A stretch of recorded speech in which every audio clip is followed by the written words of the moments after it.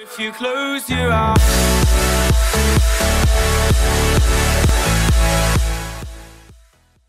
Hi guys, it's LiquidSilence and welcome to the first video on my YouTube channel. Today we're going to be taking a look at some basic logic gates in Minecraft and also how to build them. So let's get to it. Here we have the NOT gate, the OR gates, the AND gate and the XOR gate. Now I did not build these in the most compact or most efficient or best looking way. I built them so that the guys that are beginning to learn Redstone can easily understand the mechanics behind these types of gates, and so you can go and use this knowledge in your own worlds or make up your own designs or go check out other more compact designs on YouTube. Cool, so let's start out. First up is the NOT gate or the inverter. Now in Minecraft the NOT gate is pretty much just a redstone torch, because the torch inverts the signal that is given to it. So if you give it a true, it outputs a false. If you give it a false, it outputs a true. Easy as that. Next up is the OR gate. Now an OR gate will give a true output if either of these inputs are true. So if one of them are true or two of them are true, it'll give a true as an output. It'll only be false if all of the inputs are false. Next up is the AND gate. Now the AND gate will only give a true as an output when all of the inputs are true. So if 1 and 2 and 3 are true, you have a true as an output. Otherwise it'll be false. Last but not least, we have the exclusive OR, or the XOR, the EXOR, whatever you want to call it. The difference between the XOR and the OR gate is that this gate excludes the both condition of the OR gate. So in the OR gate, if both of these are true, you'll have a true as an output, but with the XOR you have a false. So the XOR will only give a true if one of these inputs are true. Now when it comes to multiple inputs XOR gates, it becomes sometimes quite difficult to remember the logic now, when this will be on, when this will be off. The easiest way for me to remember that is when there are an uneven number of true inputs, you will have a true as an output. Just something interesting to remember. I'll put a link on the screen if you want to check out the more compact way to build this, and if you want to know how to expand this, maybe have a 3, 4, 5 input XOR. Okay, now that you have a basic understanding of how the logic of these gates work, let's go check out how to build them, and I'll explain some of the redstone while we're doing that. Now if you are a redstone pro or know all this stuff already, this is just a tutorial for those guys that are just getting into the whole redstone thing. And I remember when I started out, it was complicated for me to understand all these compact integrated circuits in Minecraft, but you know, it helped to go check out the videos where the basics are explained. So let's go and build them. Okay, so first up is the inverter or the NOT gate.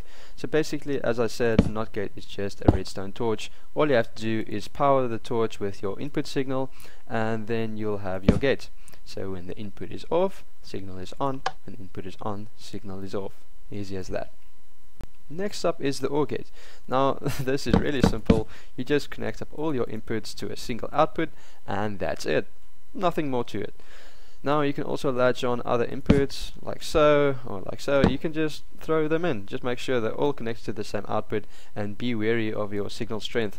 When your strength gets low like this, just remember to pop in a repeater and you'll have a nice fresh signal on the other side.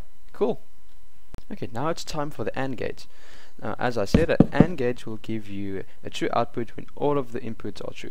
So when 1 and 2 and 3 are true, your output will be true. Let's begin by placing some repeaters facing into blocks with redstone torches on. And you want repeaters going out of these like so. You just connect up all the outputs to a single place and invert them. So let's just pop an inverter there.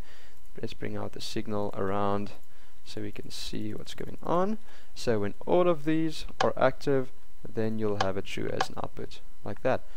Now this is also infinitely expandable, just like the OR gate. All you have to do is copy the exact same pattern and connect up all the outputs. So what you want to do is just copy this like so. Oops, just place that back. There we go. Connect up the outputs and you'll have a 4 input AND. Simple. last but not least is my huge and extremely bulky XOR gate. Now if you are a pro at Redstone, you will probably be laughing at this, but this design is for those that are having a hard time understanding those compact circuits. Now first you want to place redstone inputs going into two sticky pistons. Place two conductive blocks on these. They must be conductive, otherwise this will not work. Then have repeaters facing into them, facing into that, facing there, and then connect these two, and then invert them. You can have the torch on either side. You can actually have the torch anywhere that connects to this redstone, and then you just take out the output over there and power these two. Now let me quickly explain what is going on here. With an XOR you want a false output if both of the inputs are false and if both of the inputs are true. Now this is for a 2-input XOR. Okay, so how this works is if both of these are on, then it completes a circuit going here. So the circuit goes through these two blocks, and so yeah, you get a true that's inverted by the torch to give a false. Now when one of these are on another space, you can see none of these two circuits are completed, so you have a false as an output which gets turned into a true. Yeah, that's it. I hope you understand what's going on here, and my explanations hopefully aren't too crappy. But yeah, it's my first video. Let me know what you guys thought of it, and let me know if I'm a noob, if my videos are stupid, if you hate my designs, whatever. Just leave a comment, like or a dislike, whichever you like. And I'll see you guys next time.